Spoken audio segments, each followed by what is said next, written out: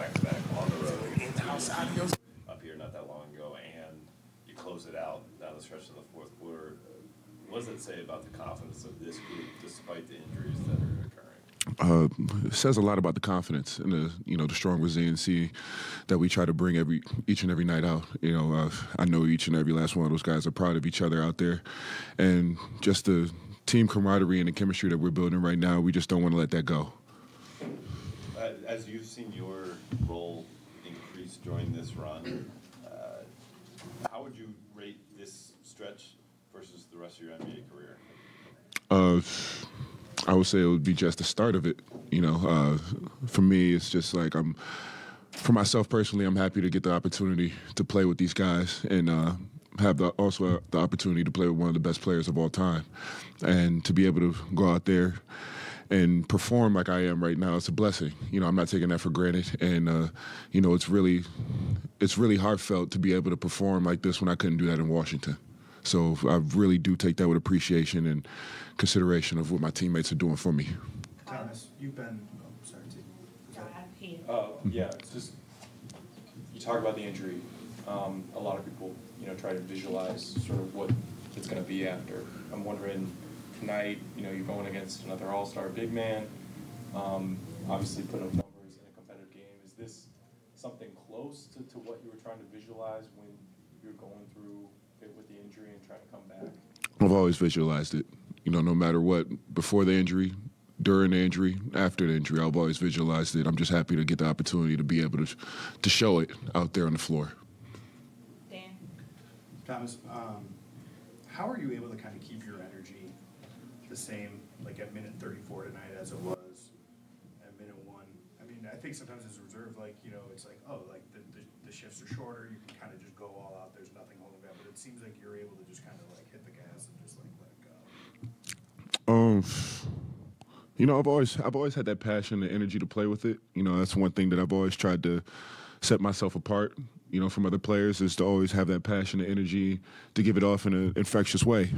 And it was funny, one game, the vets actually said we don't play hard. We're not playing hard enough. So I always put that in the back of my head. Whenever we step out on that floor, I need to give it my all, no matter what.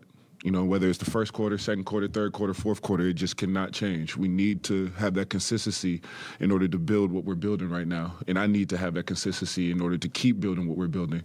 So for me, I've always tried to, put myself as a part of the person that always brings that infectious energy, but I have to do it in the right way. And I feel like I'm finally getting toward that with my teammates out there. Sam? Thomas, two questions for you. For one, do you remember which game that was when the vets told you guys that you weren't competing? I do, but I'm not going to let that go. I'm not going to let that out. Big picture, when AD goes down, I think a lot of folks assume the team would go down as well. You know what I mean? It's been a tough season already.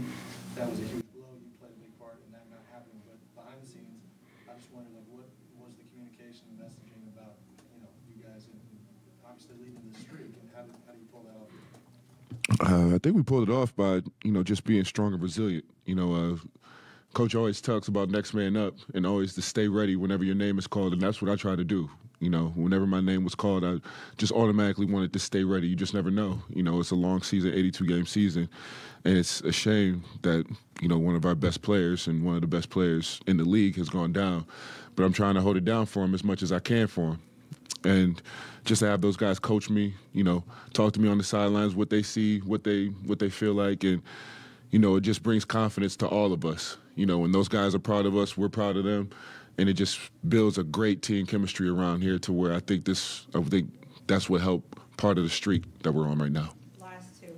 Gentlemen here in the back, and then Dan will have a follow-up.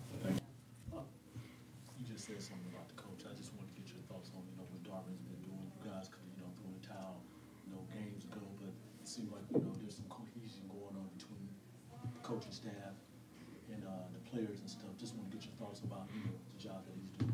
He's done a phenomenal job, and literally his first year to come into an organization like the Los Angeles Lakers and to be able to coach some of the best players of all time, and to be able to make adjustments, get wins, and, really show his talent as a coach, it's an honor and a gift to also have right there. You know, his expertise, what he does on and off the floor, is superb. So I try to learn as much as I can from him. He's been in this game for a very long time, coached a lot of great players, and actually been on a championship run with the Los Angeles Lakers before. So just as much as I can, I'm just trying to absorb as much as I can from him, learn as much as I can from him, just like I do with my vets. Thomas, if things go well, AD will be back at a certain point. How excited are you to play with this level of confidence? I mean, he's played along centers before, and your game is a little bit. Are you in your mind at times even thinking like, okay, like if I'm like this, and AD was like what he was like, what could this team be like in the front court? Of course, I always think of that. You know, just to be able to incorporate him in my skill set as well.